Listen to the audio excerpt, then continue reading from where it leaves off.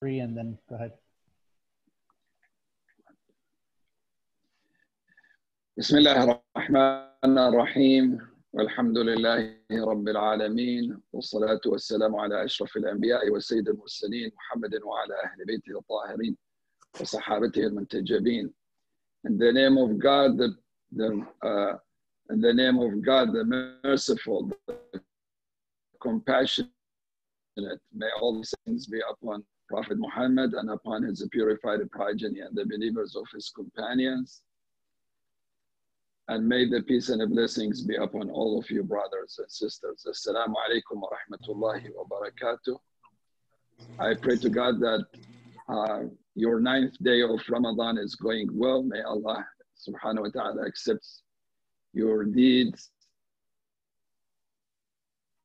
and answer your prayers.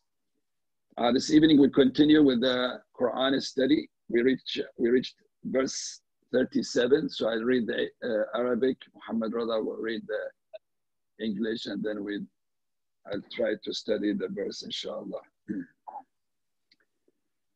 أعوذ بالله من الشيطان الرجيم والبدن جعلناها لكم من شعائر الله لكم فيها خير فاذكروا الله عليها صواف فإذا وجبت جنوبها فكلوا منها وأطعموا القانع والمعتر كذلك سخرناها لكم لعلكم تشكرون. Bismillah ar-Rahman ar-Rahim. And we have appointed the sacrificial camels for you as one of the sacred practices of God in which there is much good for you. Therefore, pronounce the name of God over them when they are lined up for sacrifice. Once they have fallen after slaughter, then eat of their meat and feed the contented and the beggar. Thus we have made them subject to you that you may be grateful. So Quran continues with addressing the rituals of pilgrimage. And this verse particularly talks about the sacrifice offered, and especially about the camels. The camels that are designated as, cattle for the sacrifice during Hajj. Those are, God has said, we made those camels al-budn. Al-budn is the plural of al-badana, which is a singular of one fat camel that they are designated for sacrifice. God says, those also we count them for you among the sha'air. We've talked about what is the meaning of the sha'air and how it is translated into English. Some said sha'air means symbols. Some said offerings. Some said ceremonies. In my humble opinion, I believe the closer meaning would be the sacred practices that God has commanded Muslims to do. So God has counted sacrificial animals, including camels, as part of the sha'air, the sacred practices. And then he says, لَكُمْ فِيهَا مَنَافِعُ. There are benefits for you, in the camels for the sacrifice, and in all the sacred practices, there are benefits for those who practice them. I already talked about this yesterday, how those rituals and practices, whether it is fasting, praying, giving charity, going to pilgrimage, and all these practices are beneficial for humans in this world, let alone in the hereafter. No, the Quran emphasizes on the concept of having benefits for those who practice them in this world and in the hereafter. So I don't want to repeat what I said yesterday, how these practices have benefits for those who practice them. There are benefits for them. فاذكروا الله فاذكروا اسم الله عليها صواف. When you line them up for slaughter, you bring them for sacrifice, and you line them up for slaughter, mention the name of God. So this is, from this, many scholars actually believe that for us Muslims to eat from the meat of a cattle, the name of God has to be mentioned while they are being slaughtered. This is one of the verses that we drive such understanding. Not after. While they are being slaughtered, they have those who slaughter them, they have to mention the name of God. Bismillah, Allahu Akbar, for example. And then when the slaughter is done, the Quran says, فَكُلُوا مِنْهَا وَأَطْعِمُوا الْقَانِعَ وَالْمُعْتَرِ. You eat from the meat of that camel or that cattle, whatever you slaughtered, and share the rest with the contented. Al-Qani', contented. The translation of Al-Qani' is the contented. Who is the contented? Contented is a person who's really poor, but does not come forward and ask for help or for money. He or she has a lot of dignity and integrity that would not permit him to come and ask for help and ask especially for food or money. So the Quran here mentions this type of people first. Why? Because in the tradition of Islam, there is an emphasis on maintaining dignity and integrity of the individuals within the community and the society. Islam cares about maintaining dignity and integrity within the society. And of course, privacy as well. Maybe the impression for someone they give money or food for the poor, they believe they are superior to them. They look down at them. And this is not accepted in our faith. They are humans, they are equal to us. They are in a condition now that they are struggling with their living, and in no way when somebody shares his or her food or money or the sacrifice with the poor, make him or her better or superior to them. So it is very important within our faith to protect the privacy, honor the dignity and integrity of people who receive charity or the meat of the sacrifice. Deal with respect with them. So they come first. And in general, brothers and sisters, a community that enjoys dignity and integrity, every individual there enjoys dignity and integrity. This community has fewer rates of crime and violations of law and order, because people, their dignity and integrity prevent them from violating the law. Where communities that their dignity is always violated, they might be prone to a higher level of crime and violating the law. Anyway, so the Quran mentions this type of people, al-qani', the contented. And later it says al-mu'tar, the beggar, someone who comes to you and say, I need money. I need food, I need support. You also share the food with them. You might say, well, some of them might not deserve that. Some of them might do not need that. They might have money, a lot of money or something. We assume, some people assume. The Quran says, if they ask, give as much as you can give, because you never know. This is all assumption. Yes, there might be in them somebody who really does not need support, but you never know. Among them, there might be many others who really need support, and especially food. كذلك سخرناها لكم.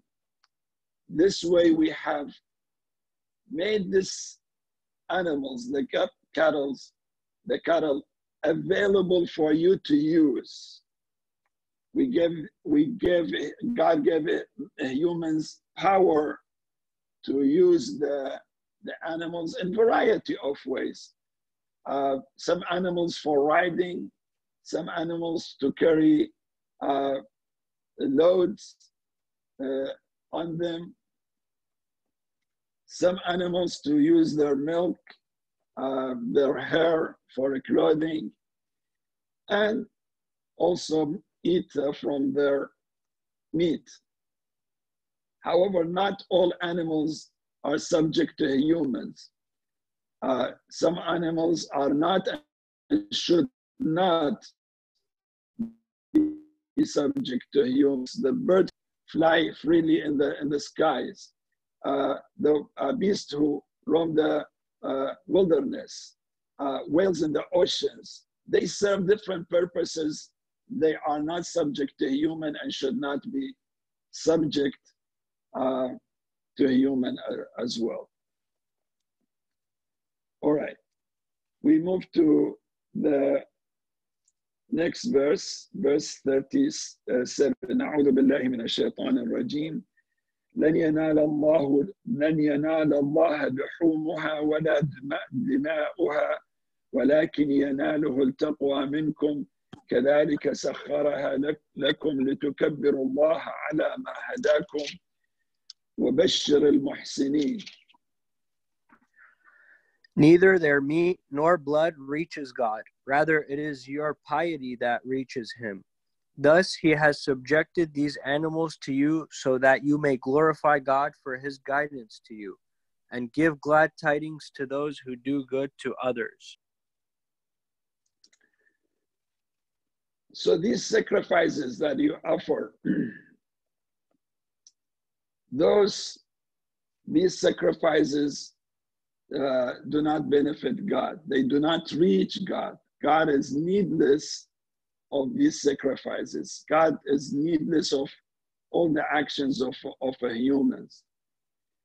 However, the Quran says, your piety, your devotion reaches God. God accepts your devotion and your piety. This is, God wants us to really know. The Quran wants to make it very clear for us that whatever we do is not for the benefit of God. No, it's for our benefit, for the benefit of those who practice these sacred practices. And God says, the meat and the blood of those sacrifices do not reach God. What does reach him? Your piety. So remember, previous verses have mentioned few facts that we make a conclusion, a wider conclusion. First of all, these sacrificing acts, sacrificing an animal is part of the sha'air, the sacred practices. And the Quran said whoever honors the sha'a'ir, it reflects his devotion, his piety in the heart. Offering sacrifices is part of the sha'a'ir. And there are many other sha'a'ir, there are many other sacred practices, such as fasting, giving charity. Whoever honors them, who honor, respect, and practice them with passion, it reflects his or her devotion and piety.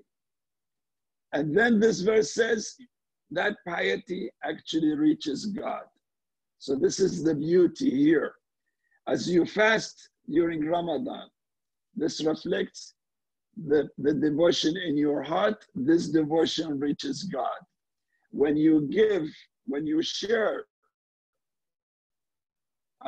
food or money, or even when you volunteer, when you help, when you educate, whatever you do as a form of a charity, even a smile, remember, a smile is part of a charity. This reflects your devotion, and your devotion reaches God. That's the beautiful concept of our faith. God does not need our money when we give. Some people or some other traditions or faith, the Qur'an has mentioned that some other followers of other faith traditions, they think God is in need. Inna Allah faqir, God is in need. And then when we give money, it goes to God. No, that's not the case. God does not. He has given us all of this, all of the blessings. And when we share actually we are sharing some of his blessings that he has given us with others.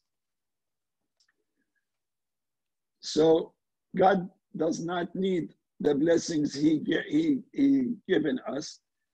Our devotion reaches him, and he rewards the believers for their devotions. All right. Then he says, كَذَلِكَ سَخَّرْنَاهَا لَكُمْ. So the Quran is repeating this verse.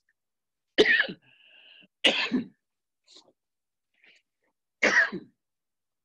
sorry. God has made these cattle,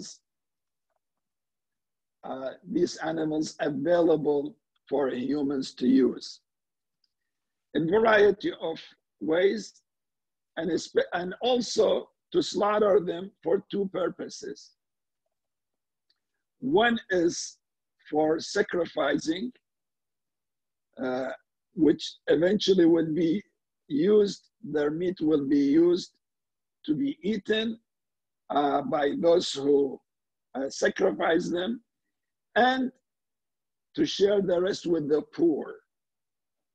So the ultimate aim of sacrificing a cattle is to share the food, to feed the hungry. And the other purpose is just for food, no sacrifice. So you slaughter a lamb, for example, or a goat, to eat the meat, use it at your home.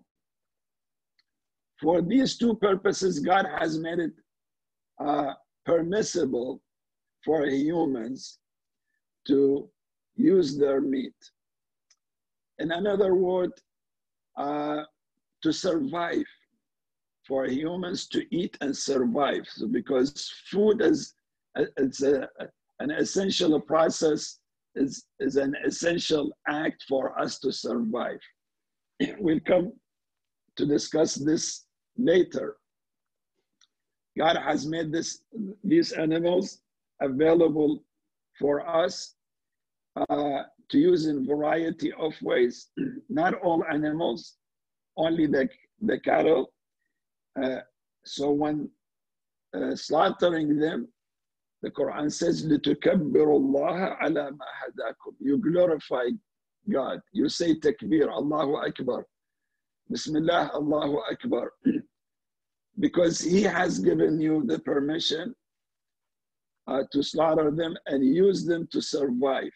Use their meat to survive or to sacrifice and again use their meat to feed yourself and others. So there are a few things here that I would like to discuss. Some people might ask these questions. What about vegetarians? Vegetarians do not eat meat. What about them? So the Quran says in a previous verse, remember yesterday we discussed this verse, وَأُحِلَّتْ لَكُمُ الْأَنْعَامِ. God has made eating the meat of a cattle permissible for you. But if you don't want to eat it, that's up to you. It's not mandatory, it's permissible. It's permissible, and the reason, again, is to survive, as a food, to survive. But if you don't think you need to eat meat, then you can pass eating meat, and you can pass slaughtering an animal. So that the answer is resolved here. Not everyone. So some people might think everybody should be vegetarian. Well, not really. A lot of people need some meat to supplement their food. It's an essential part for their growth, especially kids, especially ladies who are pregnant. They might need meat. You know, I'm not a nutritionist, so I'm not the right person to talk about who needs what. But I believe that if somebody for food needs to eat meat, then God has made it permissible for them for that purpose to slaughter a cattle. So that's for the vegetarian. However, if a vegetarian goes to Mecca, goes to Hajj, should they slaughter a cattle or not? Well, so far, this is the command of God. This is what we understand, that this is the tradition of a Prophet Ibrahim. He slaughtered a lamb there. And we need to follow this. We might not like it, but this is the command of God. We have to obey what God has told us. That's his command. Other than that, if somebody is vegetarian, yes, it's okay for them not to eat and not to slaughter any animal. The second question somebody might ask, you know, nowadays about 2 to 3 million people go to pilgrimage. On the day of Eid, they slaughter at least 2 to 3 million cattle, you know, between camels, cows, sheep, or a goat. What happens with all these cattle? Isn't this a form of wasting resources? A lot of people ask. I remember when we used to go to Hajj a few times, people would ask this. Well, the answer is, in fact, today, none of these animals are wasted. None. I'm talking out of my personal experience, that none of these animals, 2 or 3 million a goat or sheep or a camel, they are all, in fact, used thanks to modern technology. All these animals get to be freezed, cleaned, and then shipped later to nations who are, you know, facing poverty and hunger. This is actually one of the blessings. So the sacrificing on the day of Eid turned to feed millions of others, not only in Mecca and that area, but around the world in many nations. So this is in fact one of the benefits. The sacrifices of pilgrims are feeding millions of others somewhere else. And finally, I would like to mention a tradition that was used by the pagans when they used to sacrifice, when they used to offer a sacrifice to the idols, of course. When they sacrifice an animal, they would take the blood and pour it on the idols, their own idols, whether in the Kaaba or in the surrounding areas. Islam came and rejected this act, said no more. This is, of course, that's not good, not healthy, and it's not devotional in any way. And there are no idols in Islam in any forms or ways. That created some kind of conflict. However, this is what when the verse says لا ينال الله لحومها ولا دماءها, their meat and their blood does not reach God. This is in fact referring to that myth that used to be used by pagans when they pour the blood on their idols, thinking this would please their Lord. In Islam, this is totally rejected. All right. Seyed, before you move on, there's a question that is related to this verse if you'd like to answer. Sure, absolutely. All right, so it's two parts. One says, what is the explanation why fish is not subjected to the same requirements as cattle? And then can you also elaborate on scaled versus non-scaled permission? All right, let me finish the verse first, and then I'll come to these two questions. One is talking about fish versus cattle, and then fish with a scale and no scale, right? Is this, all right. So at the end of this verse, it says, وَبَشِّرِ الْمُحْسِنِينَ, giving glad tidings to those who do good to others. Muhsin, the act of doing good to others. This is basically the spirit of Islam. The other verse in the Qur'an, it says, إِنَّ اللَّهَ يَأْمُرُ بِالْعَدْلِ وَالْإِحْسَانِ. The command of God is justice and doing good to others. بِالْعَدْلِ وَالْإِحْسَانِ. وَإِيتَاءِ ذِي الْقُرْبَى. This verse. So after justice comes ihsan. This verse says, give glad tidings to those who do good, because the spirit of our faith, and I guess all other faiths, is to do good to others. Now, before we move to the next verse quickly, so animals, cattle need to be slaughtered. And then when they are slaughtered, the blood in the body comes out. So their blood is not for human consumption. This is one area that, and within Muslim faith, blood is not permissible for Muslims to eat, to consume. Fish, they might have little blood compared to animals. So there is no slaughter. They're the way you take them from water, that's it.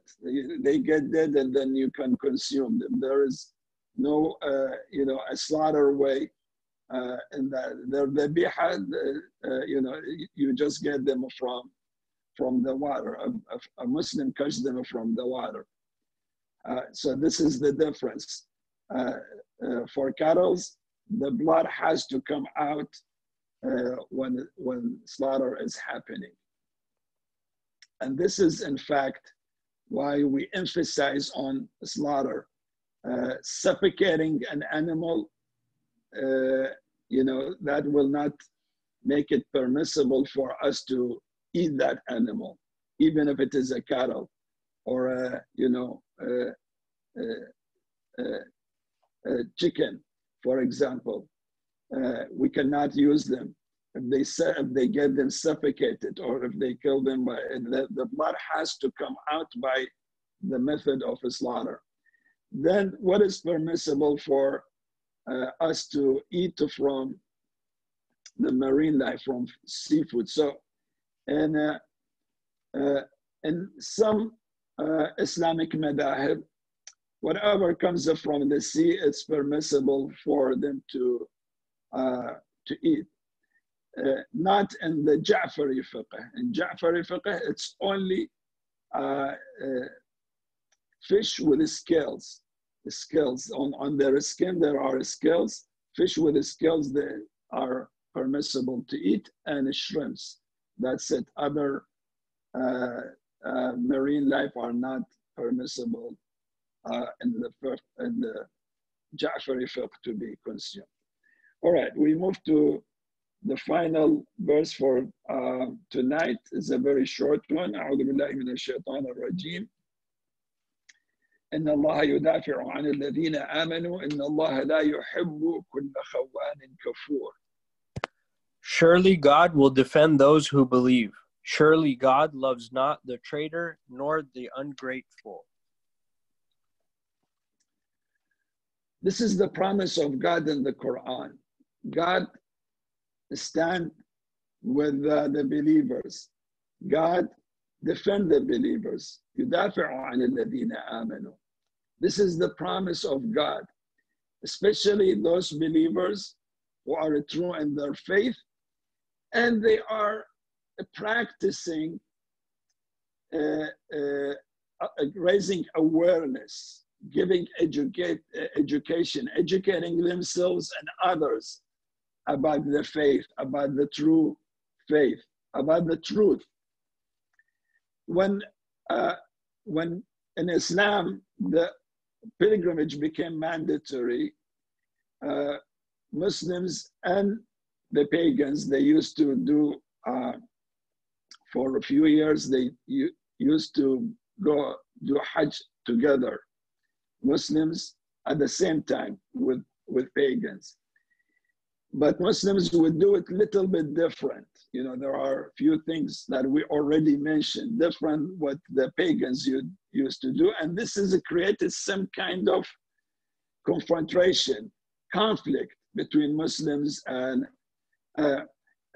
pagans used to bully Muslims. Why you are doing this differently? Why you do this? This is not acceptable. Bullying them. God says here, don't worry. You continue with your duty. Educate yourself and others. Keep your faith, and God will defend you. God does not like the traitors and also does not like those who are ungrateful. By this, we come to the end of tonight's Quran study. From next evening, inshallah, we will start a totally different subject. By tonight, we have finished the subject of Hajj. Quran ends the discussion about pilgrimage right here.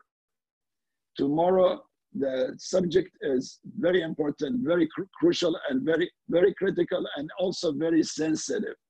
So we'll discuss inshallah these verses and study them tomorrow night.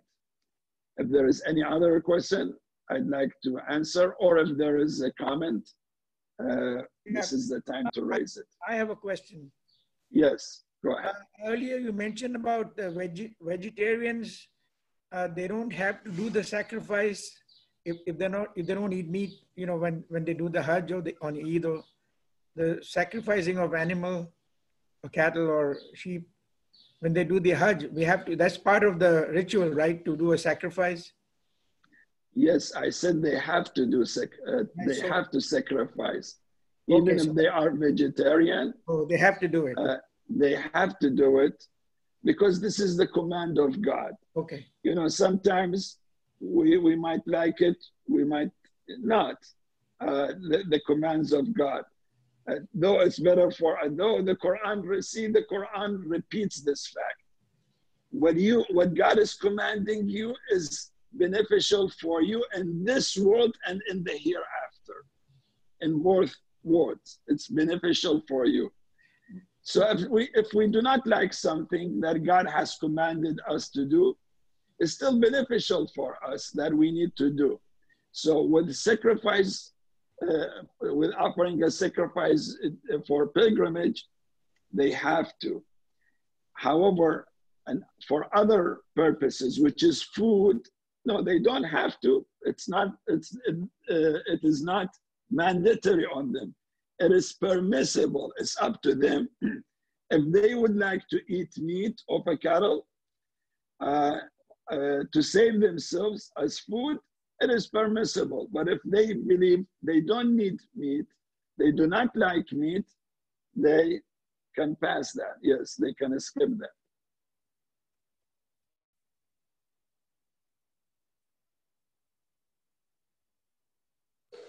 Thank you so much, Mom. All right. Thank you all. Thank you. I'll see you tomorrow, inshallah. May Allah bless and protect all of you. May Allah accept your prayers and your fastings. And may Allah give healings to all those who are ill and sick, those who are especially sick and impacted with this COVID-19.